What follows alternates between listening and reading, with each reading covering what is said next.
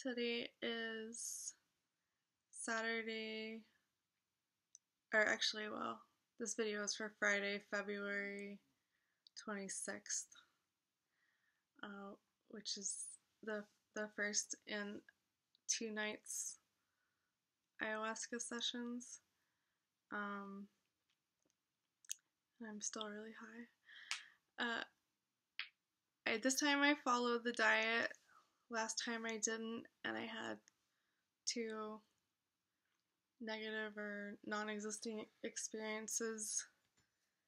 And since I followed the diet really well the first time and did have an experience, I was like, well, I guess I should follow the diet. I don't know if it actually matters or if it's subconscious. Doesn't really matter.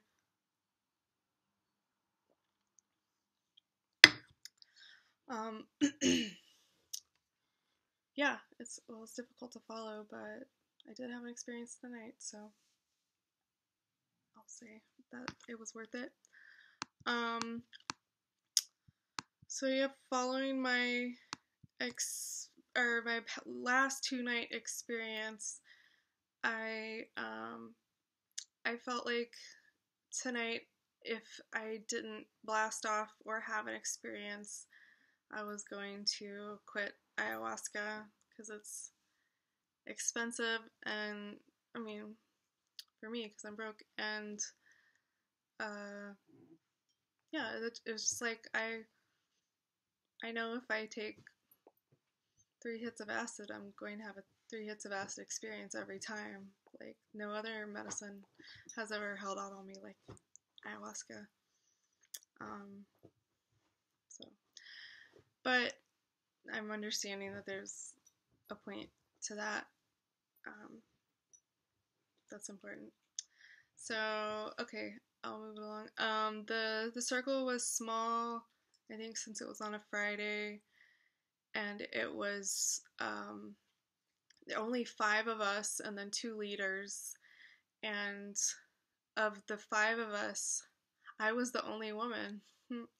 So there was 4 men and 3 women. 2 of them are the leaders. So that was really interesting because all of my other ceremonies have been like mostly female, large and mostly female, like maybe 1 man, if that. So I was really excited to see like how that energy would work, having a bunch of guys. And this time I paid a lot more attention to the dosages that I was getting, to try, maybe if I pay attention, I can figure out what I need to blast off so I don't have any non-experiences again. So when the leader was pouring the first serving for me, she was like, how much, like, what are you thinking? And I was like, as much as you'll give me. And because yeah, I think that I have a high tolerance, which is pretty typical for me in psychedelics. So she gave me 25 milliliters to start, and then at 45 minutes she came around, and I was starting to feel like a highness, but no, not really having any visuals or an experience. So she gave me 30 milliliters, which I guess is a lot. And then, yeah, I kind of like was still getting higher. Well, so I did have some small experiences. One, like I have frequently like motion stuff happen during my ayahuasca trips, which I was actually like hoping for today because my back is fucked up. But yeah, so I got a little bit of shoulder work.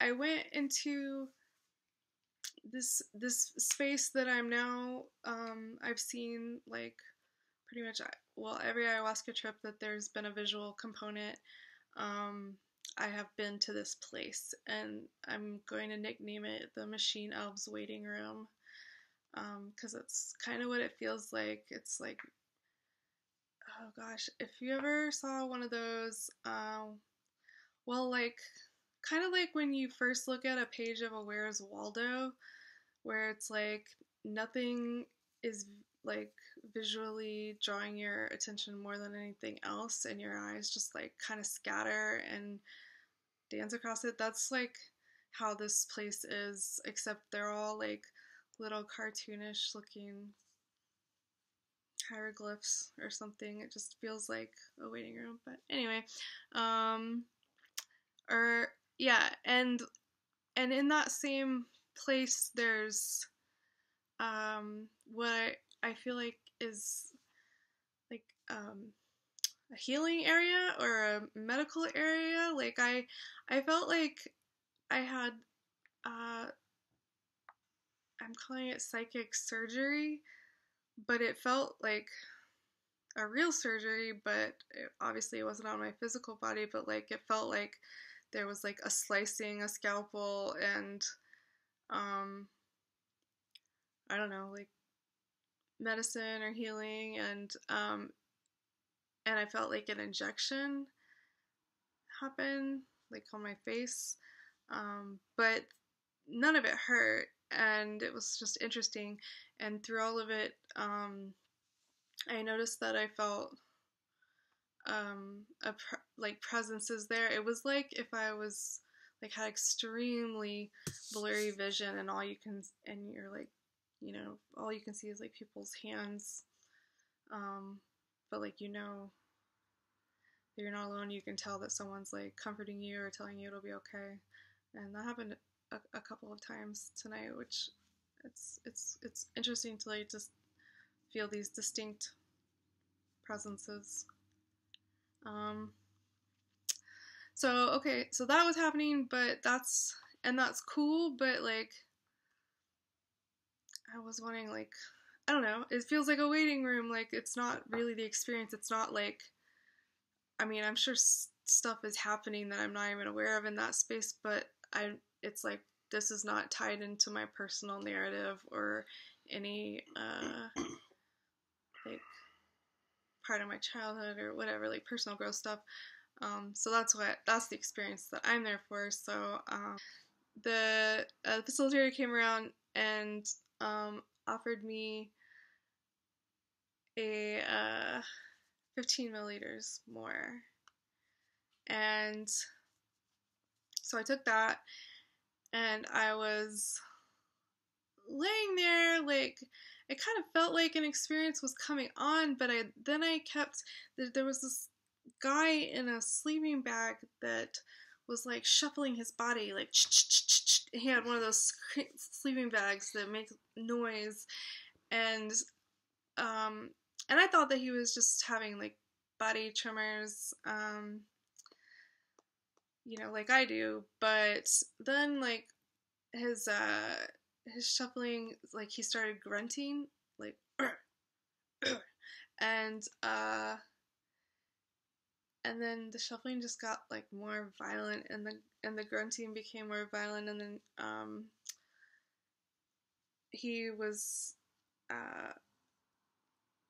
like there were people that had their sleeping space on either side of him, and he was like like moving so violently that like I think they were disturbed, and so this facilitator was coming around to do last call, and she looked at me and she was like, let's do last call, and and then she was like, well, actually we're gonna put him in a bedroom, um, because he was obviously like not going to calm down and was distracting people, which is okay to an extent, but it was like going on for a long time, so they were going to put him in a different room because he just seemed to be getting more intense. And so then they did that. They took him back there, and she's in there for a while, and then the other facilitator goes in there, and then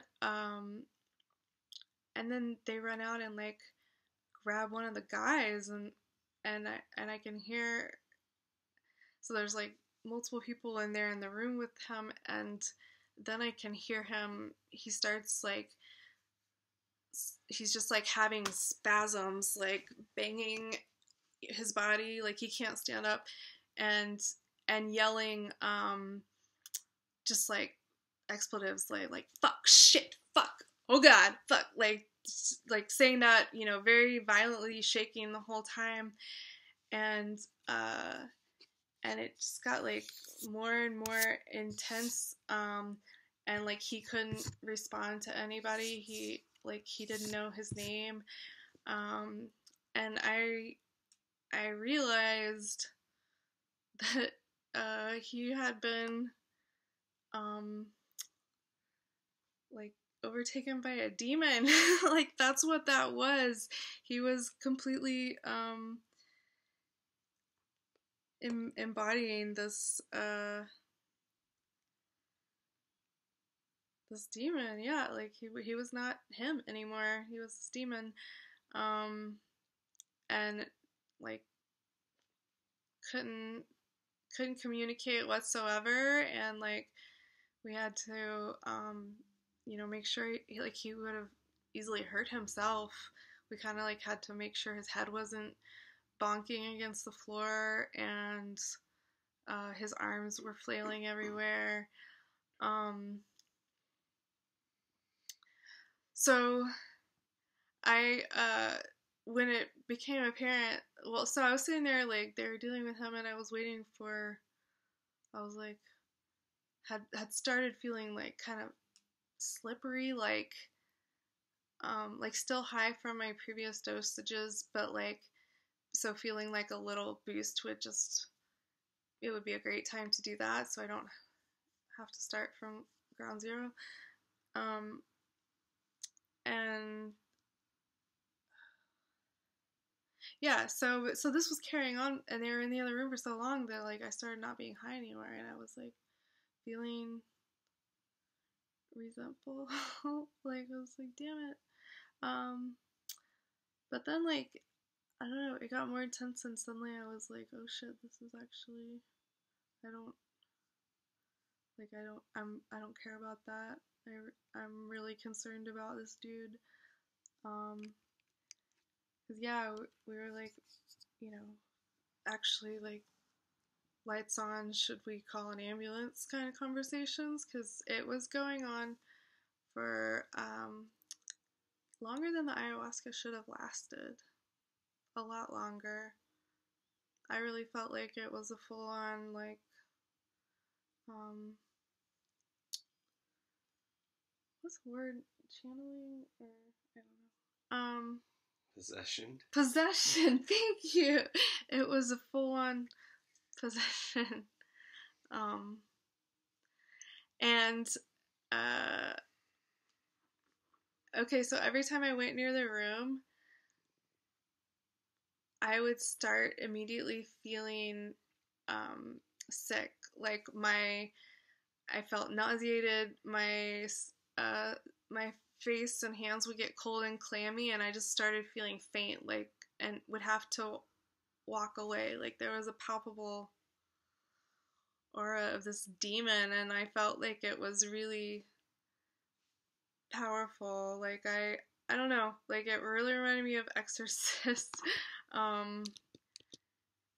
And I don't know, I've like gone to, you know, spiritual classes about entity clearing, but I have never seen it manifested like this. Like it's a for real thing.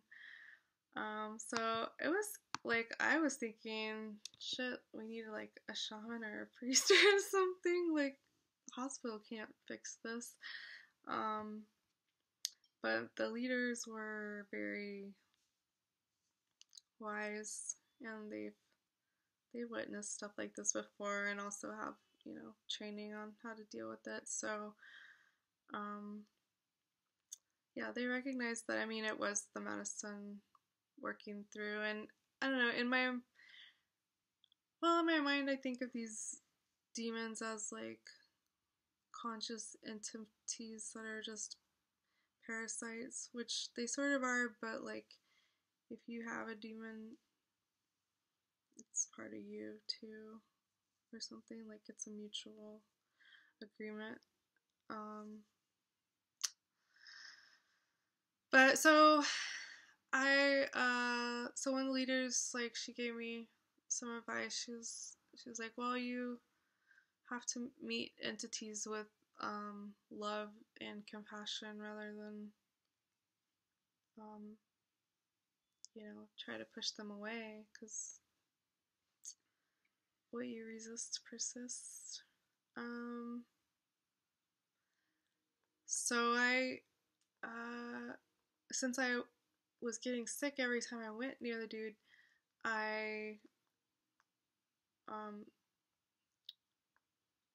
I did what I could from the other room, and so I practiced my I was practicing, or I was doing cord cutting for the dude, um, and it was like, I don't know, a lot of stuff, and then I was like, wait, I should do cord cutting for the entity that's possessing him, and it was like, as soon as I made that my intention, like, it felt way different, and suddenly I felt myself like in a like confronting or in a conversation with that entity, with the demon's consciousness, and like it felt so big to me, but when I was looking at it, it was actually really small and scared.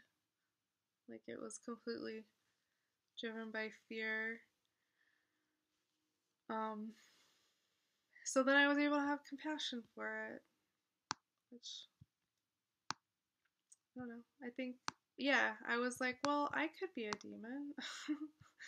Like, if you can like relate to something, or see a piece of you in it, then it's easier to identify with it and have compassion for it, um, which I think is really important. So okay, so after I did that, then I pretty much everyone was in the back room helping out, because the guy was, flailing and channeling double incarnate. Um, so I was like sitting in the hall holding space, and they kept like trying, like saying his name and like, come back to your body, um and I was like, he's obviously not there. So I looked at the leader and I was like, he's not, maybe we should be talking to the entity. And then she's like, you're on, go in there. So I went in and I held his head, and uh so then I was like, you know, who are you? Say your name. What's your name? And I was screaming at him, and the leader was like, he can hear you just fine. But I felt like I needed to scream like it was The Exorcist. But it was cool. I've got through all these healing courses and attunements, but I've never practiced in the field so much, because I have a lot of fear around that, because I'm not sure if I believe it, so I'm not going to try to convince someone else that it's true. But anyway, I felt like I was really put in the game tonight, which was really cool, because because I was still high on the medicine, and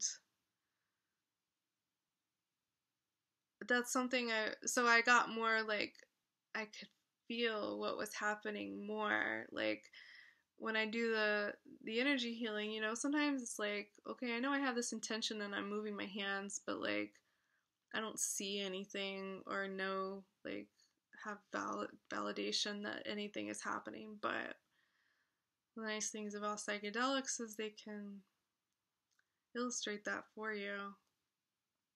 Um, you know, make energy visible so that you can actually see it working. And that's, but if I've seen it once, then that's like, for me, validates that it's true, so I can believe in it next time. I don't need the visual every time. Um, so yeah, that was uh, a really great gift because I want, I feel like I have a calling as a healer, and um, have been wanting to realize that. So maybe that will lead somewhere. So yeah, the guy was flailing around a bunch. He would like drift into, like, he would hear us like maybe once a minute and could answer a question and or communicate with us. It was like, 95% demon talk and then 5% him. And but he kept saying that he had to pee, but he could not stand up at all. So it like, oh, luckily his one of his really good friends was there in the circle, which, I mean, was perfect and really really nice because he knew a lot about him and was able to be like the right hand man on helping it through him. So yeah, that, talking about friendship, he like helped undress the dude and like put him on his side so he could pee in a bucket, like, because he couldn't leave the room. Like, that's, yeah, it got like really real and humany and gross. I mean, I don't think it's gross, but yeah, it got like, put him in some like not fun situations, and I really loved how there was like zero judgment from anybody. It was nothing but love and compassion the whole time that he was going through this. Like, I mean, we were trying to bring him back to his body, but we were like celebrating him and kept telling him that he's doing a good job, and we're, grateful to help him. And it was a really beautiful space for him to go through that. So I held his head and was just whispering nice words for a while, for a long time. And then I suddenly just felt really depleted and left and went and like laid down and felt all these like just beautiful kaleidoscopic visions coming in, and very soothing. And but I felt like really, like, I kept wanting to go back in there to help, but every time I would stand up, I immediately felt lightheaded and was like, had to sit down. And that was another time that I felt a specific presence. I could see like a hand, like I stood up, and a hand was like, no, you have to rest. And something about that presence felt specifically Native American. I don't know why, but sometimes like, or oftentimes the presences like feel like a specific belief system, um, like Native American, or like a Hindu god, or whatever. So that was that. Um, yeah. So, oh, and at one point the I was in the, or yeah, I was hanging out like, I think after going in there, and one of the leaders like came in the kitchen just to hang out for a minute, and she picks up a bottle of ayahuasca and she was like, "You want some more?" And I couldn't tell if she was joking, because I didn't get my last call, so but I was like saw that, I want to be alert and not completely tripping through this situation. So um so out loud I was like, no. But that was significant because my inclination with many things is to turn it up to 11, and I will rarely say no to an offering of drugs or medicine. And, if anything, I say, give me as much as you can. But, so this was my first time outright saying no. And, I feel like that was, that was like what the ayahuasca was waiting for. Like it, no, I don't think that the amount of medicine that you take is relevant to the experience. I think that you could technically have none, but you could have like one dropper full and have a crazy experience, or you could drink 4 liters and have no experience. Like, I think it's up to the medicine how strongly it wants to come in for you, which strongly is subjective, but yeah, I believe that without a shadow of doubt now, like, that the ayahuasca is the one controlling the volume knob. So I'll wrap up soon. So after that, and I rested, I was talking to one of the leaders more, and I don't know, just feeling like really grateful. Like, I suddenly could see how important, like, every aspect was, and like, I could see how it was all perfect and had to happen that way, and that felt good. I felt grateful for not knowing stuff, like, grateful for incarnating and having forgotten so I can not be bored and still discover new things and wonder about mysteries. And grateful to see, like, the the the caregiving and the stamina of the caregiving, especially for the leaders. I got depleted and had to leave and couldn't go back, but the stamina was incredible. And the dude's friend, you know, like, to witness that type of friendship was incredible. The way they honored each other.